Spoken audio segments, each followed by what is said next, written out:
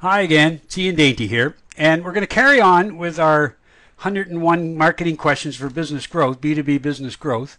As you notice, a lot of them have been articles lately because some people like to read articles, some people like to do videos, so I thought I'd do a variation. But now I want to get back to a video. And today's question 81, which is a question I get all the time, and a question people wrestle with all the time, and that is, will your B2B marketing be helped by answering RFPs? That is, should you answer RFPs as a B2B company?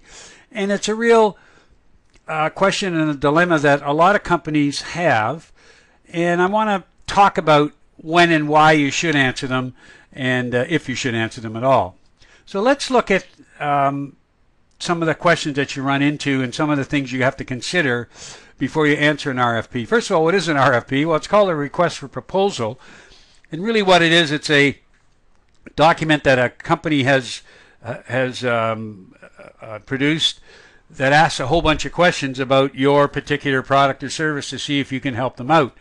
A little different from what they call an RFI, which is a request for information. And an RFI is not quite as detailed. They just want to get an idea.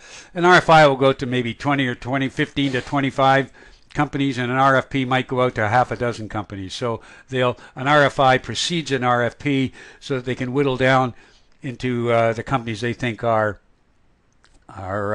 representative of what they need. So it's called a request for proposal. They're quite detailed and quite lengthy to fill out, and obviously the company that's asking for it has to spend a lot of time in doing it too. The first question you have to ask yourself when you get an RFP is, are there any incumbents, or is there an incumbent in it? Meaning, is there somebody else that already has a similar product to yours, a competitor, that already is working with this particular company that's asking for the proposal? So is this who's the incumbent, who's the vendor that's in there already? And that's important because usually the incumbent has a big input into what the RFP states or asks for, so that they will tailor it to what they can do and obviously leave out what they can't do. And so that's why it's important to understand if there is an incumbent and are they bidding. Now sometimes they won't let an incumbent bid on it. There are certain, some companies won't allow that. But if there are incumbents and they are bidding, I'd be very wary about answering that RFP, because 99 times out of 100 the incumbent's going to get the proposal, going to get the work, just because what I stated, they help write the RFP. And as an old saying, if you don't write the RFP, there's no point in bidding on it, because they are a lot of work. I'll talk about that in a sec. And how many bidders are in on it? If you've got, you have to have a fairly strong position. You have to know who they are. As an example, if you're a small company and IBM and Microsoft and other top companies, HP, are bidding on this, what are your chances of winning it?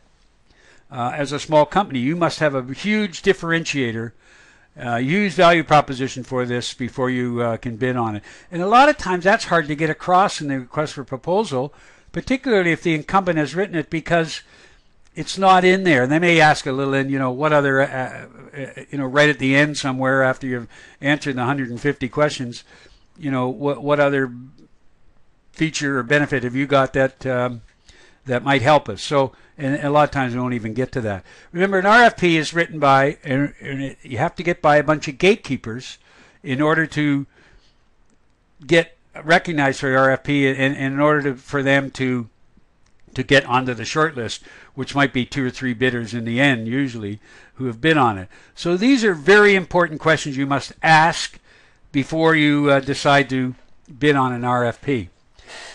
Another very important question to ask is, can you talk to the decision maker? And if they say, no, you can't, then I just run for the hills. So after you've gotten through all of these questions, are the incumbents bidding? Or are there incumbents and are they bidding?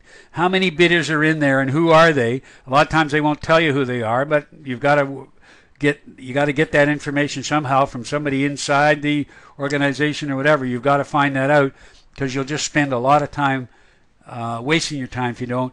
If you can't talk to the decision maker, that is, let's say it's the user group, the VP of whatever the user group is, whether it be sales or marketing or automation or operations or whatever, finance. You've got to talk to them so that you can get some information from them about why they want this product and what are they looking for in it. So if you can't talk to the decision maker, I'd say run for the hills. Obviously, the decision criteria, you have to know how it's weighted. So when you get an RFP, every question isn't weighted the same. So you got to figure out what the decision criteria is. What are they going to base their final decision on? And they're going to say, well, it's all these answers. And until you can talk to the decision maker, you don't really know that. So these are a lot of questions you've got to ask before you even think about bidding. And don't forget, and this is a real key, it's a lot of internal work for your company to bid on an RFP. It's going to take your resources for maybe a month, plus a whole bunch of other people's time so that you get the right answers to answer it. So before you say you're going to answer an RFP, you've got to really decide, is it worth your company's time to do it? And you've got to ask these other questions. Don't just jump into it. You've got to ask these other questions before you move ahead. Okay? So be aware that there is danger in answering an RFP, and all of those questions you've got to ask. And if you don't ask them, then I think you're wasting your time. You have a 1% chance of winning it, which basically says you're not going to win it. So be very, very wary about answering an RFP. However, more and more companies are using them now. But before you answer one, and if that's all you do your business on, then I think you're going to waste a lot of time doing it. If you think it's a big enough area for you to win some money or to win it because you're going to get $1 million or millions of dollars in it, then maybe you do look at it. But be very careful about answering them. Make sure you answer all those 6 questions first. So if you have any questions or you want to discuss this further, please email me at ian@b2bbusinesscoach.com or give me a call at my phone number down below, and let's discuss this further. And also, please comment on this video if you about the information you're getting from it, and please pass it on to your colleagues and other people you think might be interested in it. Thanks a lot. Until next time.